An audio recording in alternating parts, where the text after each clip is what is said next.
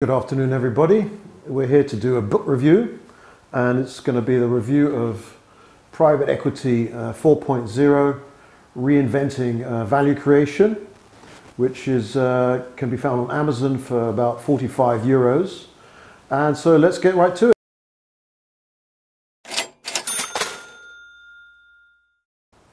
Okay, so here I've got the book in front of me, and we're going to say a few words just to set the stage. So the book says that it offers a balanced approach to the private equity industry. It's conceived as a timeless, unbiased investigation of the ways of the industry, that it's written in accessible terms, and it gives investors and observers a realistic insider's view into the intriguing and deeply misunderstood private equity industry, and offers expert guidance. So let's look into that in a little bit more detail.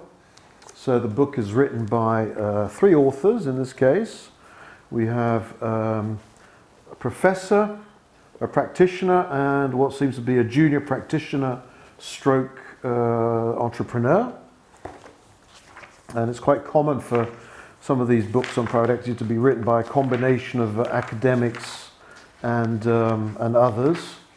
And so who are these people? Well, let's start with the first author, which is Dr. Benoit Leleux, who is a professor at IMD in Lausanne, which is a Swiss business school, where he's director of the MBA program.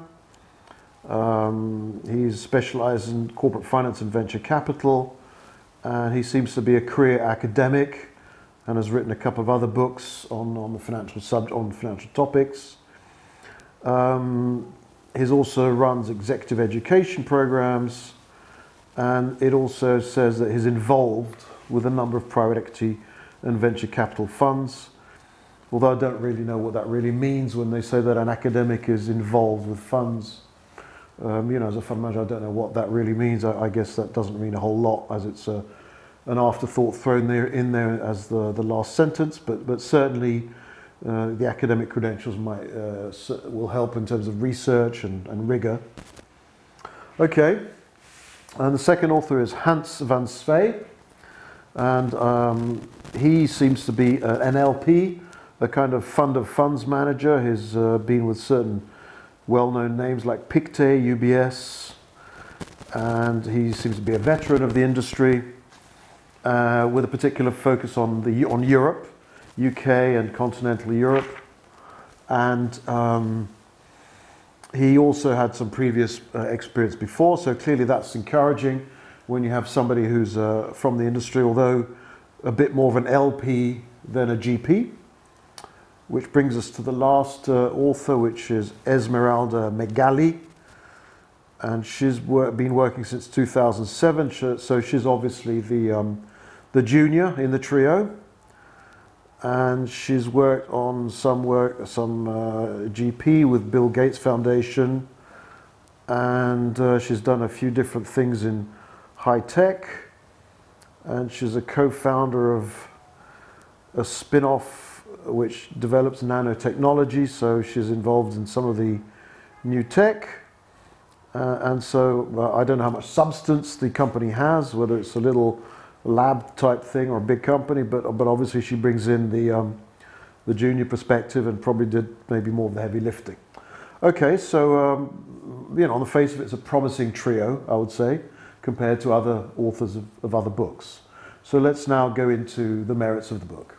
One of the things I quite liked about this book, and I'm just going to take the cover off so I can work on it, is the fact that they described it as Private Equity 4.0, which I think was a very good insight. Because you can divide the history of the private equity market into 4 or 5 main cycles, and I think they hit that on the head. So what they describe as private equity 1.0 refers to the 1980s, when we had the leveraged buyout funds that came into play, which were breaking up the large conglomerates. And then 2.0, as they describe it, is the 90s, when we had another boom in the market with internet and mobile telephony, which was the 90s. We then had that bust in 2000, the internet crash. And then we go on to private equity 3.0, which is the boom of liquidity which started after the year 2000, which took us up to the financial crisis in 2008, 2009.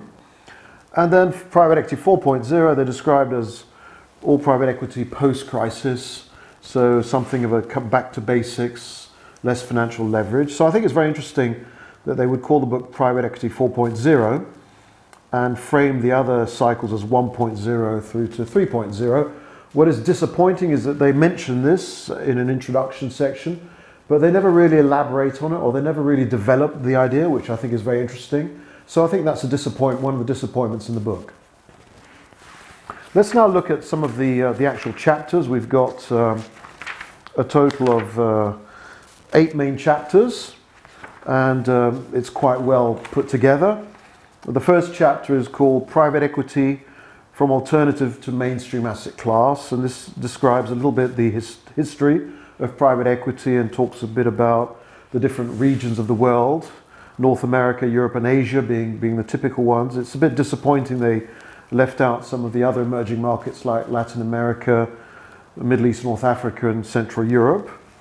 But it does a reasonably good job of giving an overview, although they've put in a lot of statistics which tend to have a shelf life which expires, because as the years pass, the statistics get a bit out of date, so they probably overdid it on the statistics, and they could have done more on the insight side, I would say. So that chapter is, I'd give it a good.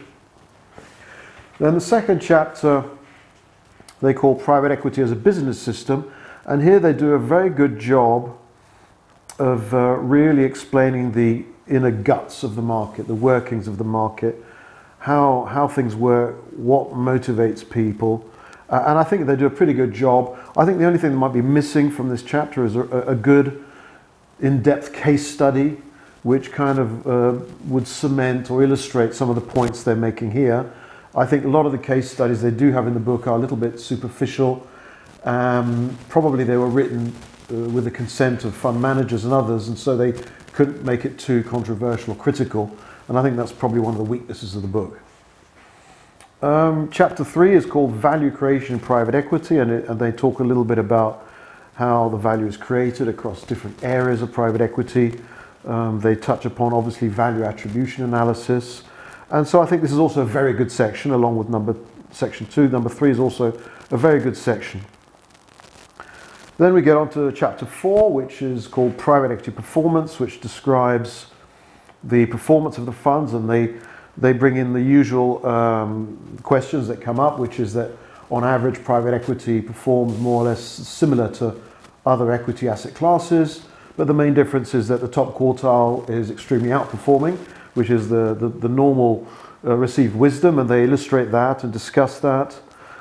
They do quote quite a few studies, and I think that's one of the good things about this book, where you can see the touch of the academic, where they do quote all the main studies that have been made in private equity, and that's important because they tend to be intermittent and different from each other and hard to find in one place. So it's good that they've summarized all of these, and you can go and refer them. And so I'd say private equity performance is that it's okay, it's not very good. It could be made a bit more comprehensible, in my view. Chapter 5 is called The Main Characters in Private Equity, and this discusses all the main players, basically the types of fund managers that are out there, divided by buyouts, expansion, venture capital funds, secondaries funds, funds of funds, mezzanine funds and others.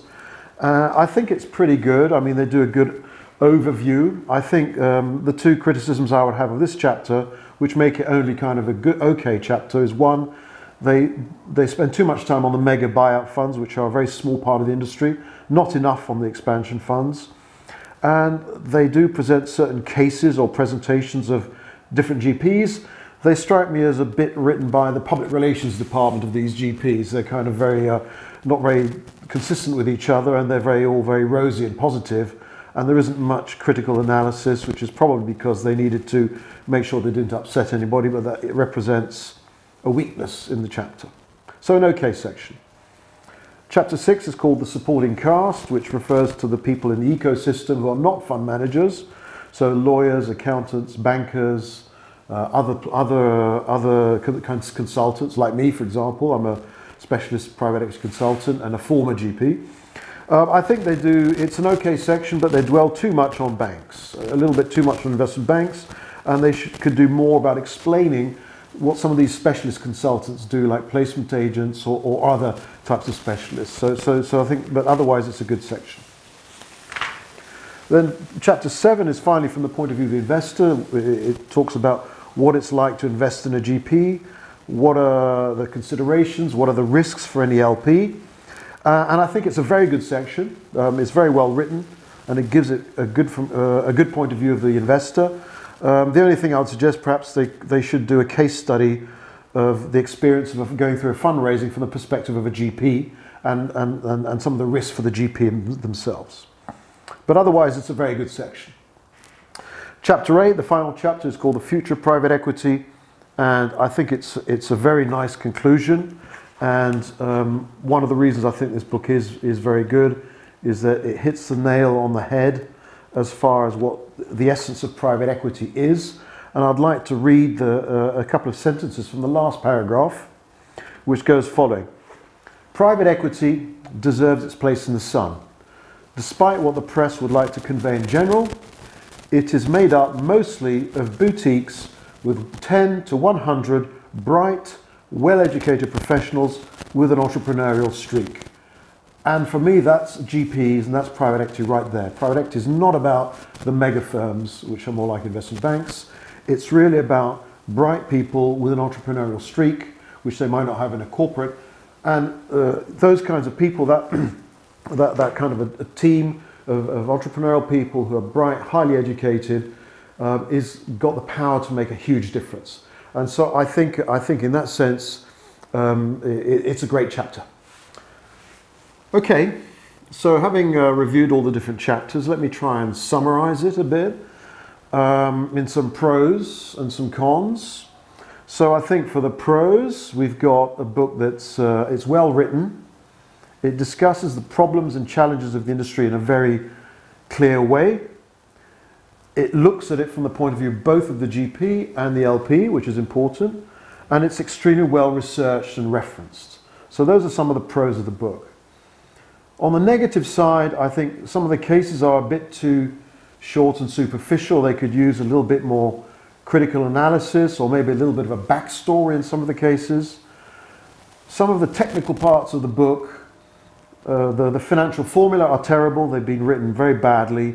You really don't need to put all these Greek letters there when you could make it much more simple. So I think there's a con on the technical. And I also think that they could have developed that very interesting concept of private equity 1.0 through to 4.0. And then finally, I think it would be nice to have a case study, a negative case study, because you learn more from that, as you know, if you're a private equity fund manager. And so a case study of a failed private equity firm would be very interesting, not necessarily just a barrage, which everybody knows about, but something, maybe a small mid-cap firm that collapsed because of some issues, and that could be more interesting. So finally, what's this book going to do for you? I think in summary, it's a great book. It's going to give you a deep insight into the private equity world. But you probably, if you're not a private equity person yourself, you're probably going to need to read it 2 or 3 times before you really can assimilate all the concepts. So my final score for the book, it's definitely, in my view, a must-have. Okay, folks, that concludes my book review. If you've liked the book, please, and you like this video, please smash the like button and please consider subscribing to my channel. Until the next book, goodbye.